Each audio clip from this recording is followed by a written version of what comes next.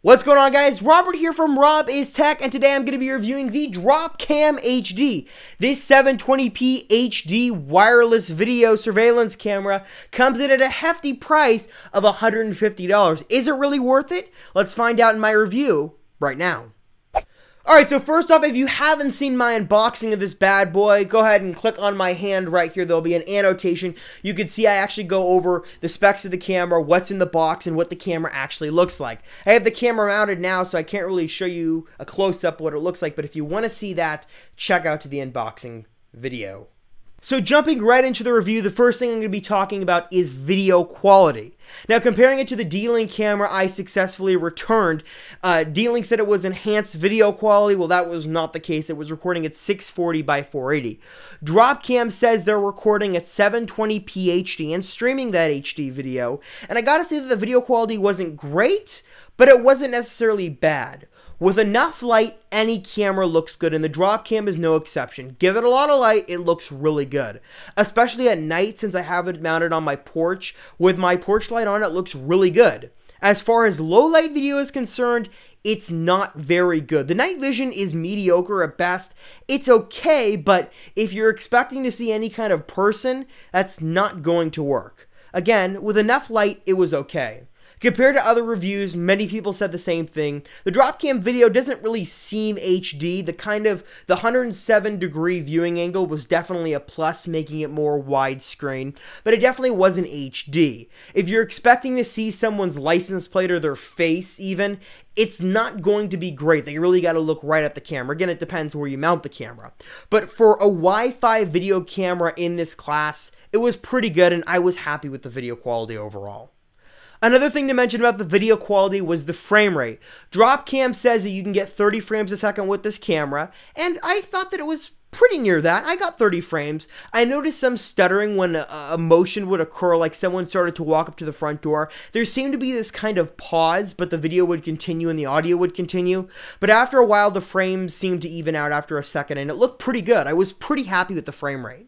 Now, taking a look at the Dropcam itself, one of the things I like most about the camera is the design. The Dropcam folks really went out of their way to make this camera really looking good, and I love that they put it in its own self-contained unit. The little black camera, just as it is, the circular object by itself, is really nice to put it in a shrub or inside, obviously, in some kind of, hidden away fashion. It's really nice. The metal base that comes with it is also nicely designed, and it works pretty well. On the downside of this design, one of the things that I would like to see is some accessories. Dropcam at this current moment does not have any accessories to go with this camera, like another base, maybe another wall mount, something like that. The design's really nice, but doesn't really fit any other kind of accessory mount or any kind of mount you could put the camera in. I would love to see Dropcam or some third parties develop some really nice accessories to go with this camera. So for some more mounting options, more unique looks, it'd be really nice. But overall, the design, pretty well built. Now, one of the things I like most about this camera is the setup. Dropcam touts this as the easiest setup ever, and I gotta say, it was pretty easy. Plugging in the camera, setting up a username and password, naming the camera, and putting it on a Wi-Fi access point was pretty darn simple. I just unplugged it after that, put it where I wanted, and it worked pretty well. The only downside to this is that anytime I wanted to actually change the Wi-Fi radio of the camera, I had to plug it in via USB. This is kind of a problem now that I have the camera mounted by my front door. Granted, Dropcam says this is an indoor-only camera, but even if you had the Dropcam mounted somewhere throughout your house, if you wanted to ever change the Wi-Fi radio or you ever got a new wireless router or something like that happened, you'd have to actually take the camera down, plug it in via USB to change the Wi-Fi settings. Kind of disappointing when you can change almost any other setting via the Dropcam website, which is one of the things I love most about this, but that's kind of a bummer, and I'd love to see Dropcam maybe possibly upgrade that with some kind of software update or some kind of enhancement. There's probably some technical reason, but that's one of the downsides of this. Speaking of settings, I'm really happy that Dropcam allows the user to change a lot of settings. We can turn the status light on and off, you can switch audio on and off. A lot of the settings of the camera that you'd want to control can be controlled right from the Dropcam website and the mobile app, which I really love.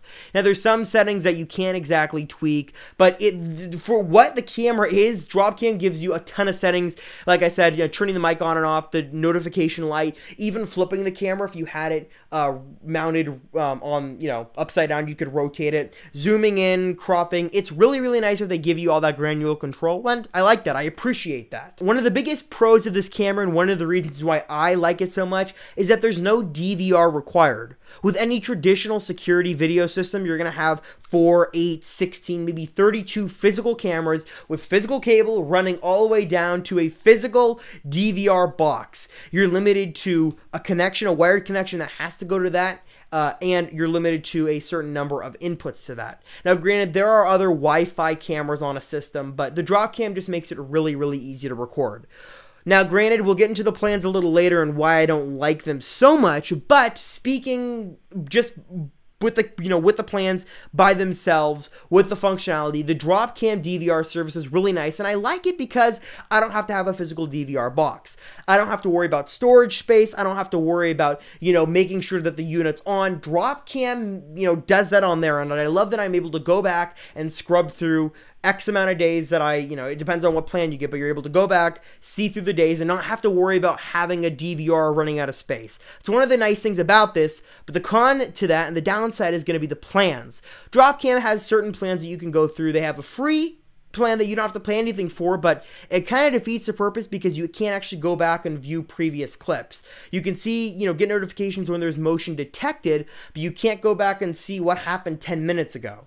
With the plans, you're able to go back 7 days, and there's a plan that goes up to 30 days. The prices are kind of steep on this. I'm not entirely loving the prices. I think that the camera should need to be cheaper because they're, Dropcam's getting their money from the prices. But for what you get, I like that they include a 2-week free trial of the Dropcam DVR plan when you get the camera. And to go back to 7 days for, I think it's $10 a month, is reasonable enough that I'm going to purchase it, and I like the ability to go back and see what happened. Staying on the subject of Dropcam's online services, one of the things I like is the ability to create clips and share them with friends. If I see something funny, if I see, maybe something happen that I want to share, I like that I can easily create a clip that saves it for later, and I can also share that with friends on social media or download the clip even to my hard drive. I really like that. Dropcam records it on their end, but let's see, I see a home burglary actually happen in my house. The fact that I can download that footage and have it is nice. Granted, Dropcam does still watermark the footage, but the fact that I can download that raw footage is nice, and I appreciate that. That's a pro in my book. Now, getting to some of the negatives about this camera, one of them is going to be the audio quality. I'm not the only one. Others agree with me. The audio quality just isn't great. Take a listen for yourself. This is a spoken word test of me talking to the Dropcam, and you're listening to the mic. I'm talking very slowly, pronouncing every word I possibly can. It is a bit windy, projecting very well, so it should be able to pick me up. Now, granted, Dropcam makes sure to tell you that this is an indoor camera only, and I have this mounted outdoors, but it's mounted in a safe, kind of porch-like, closed-off environment. It was windy outside, but I was speaking clearly, but you still kind of had trouble understanding me. If I was just, going through or mumbling something, you couldn't really be able, really be able to understand me.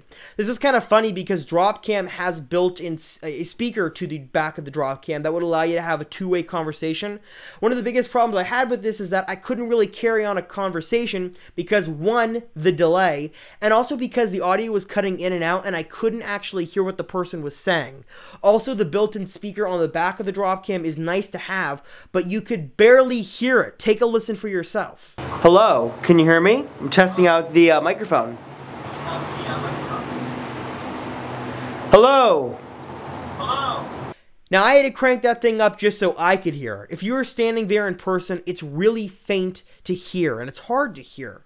I don't really know if it's even worth including. It's not. I guess it's nice to have, but Dropcam, please, work on getting a better speaker built in. One of the biggest strengths of this camera has to also be that it has an amazing mobile app and website. The website's pretty good by itself, but the iOS and Android apps are great to use and very easy. I love getting push notifications when motion is detected, though this isn't really accurate all the time. I still love to be able to go back and easily scrub through the events that happened. I also like that Dropcam allows me to have a little bit of a kind of an animated GIF, a kind of 3-frame preview of what the clip is, so I know exactly what's happening and I don't have to go scrubbing through the DVR. I really, really like the app, and this is, again, one of the biggest reasons why I like this camera. Now, I went through the pros, I went through the cons. Let's get down to the bottom line of this camera. For $150, is this camera worth it? And I'm going to say, at least in my honest opinion, yes, it is. Despite its shortcomings, for $150, this camera is going to be better, at least in my opinion, than the other cameras in this field. Granted, there are other Wi-Fi video cameras. Some might have better video quality or better audio quality in some regards. But in an overall look at the camera, I really, really like it. Looking at the other ones, like I said, the other ones seem to fall short to this. So the Dropcam is by far not perfect. The one thing I would say is that the price is really, really kind of almost an Apple-like premium. I don't appreciate the fact that the camera's $150 by itself. They also get me with a DVR plan. Granted, you don't have to have a DVR plan, but you kind of want to if you want to go back and record. And they also charge you if you have an additional Dropcam you want to add to the system. I think it's like $5 for the basic plan just to add another camera. For the money, if you're gonna go out and buy more than one Dropcam, I would recommend looking at an actual DVR system. For one or two cameras, the Dropcam's pretty good. But if you wanted to do more than that, I would look at an actual DVR system because the price is just an exuberant amount that's not really worth it. If Dropcam really wanted to get competitive, I think they're already doing very well. But if they wanted to really make me happy and other consumers, drop the camera price to $100, and then I definitely recommend the camera. I still recommend it now, but it's a hefty price. Even talking to someone on Twitter about it, it's $150 for a Wi-Fi video camera that doesn't have the greatest video and audio quality. Isn't exactly great, but what you get and compared to the other ones, I think it's still really, really good. Make it $100. It's an ultimate buy. For $150, if you have the money and you're looking to get a nice, easy-to-use Wi-Fi camera, I'd recommend it. So guys, thanks so much for watching this video. If you have any questions about the Dropcam, leave me a question or a comment, I guess, right down below. It can be a comment, it can be a question. If you like the video, make sure to thumbs it up and add it to your favorites, share it with your friends. Hope you guys enjoyed it. Thank you so much for your support, and I'll see you guys in the next video.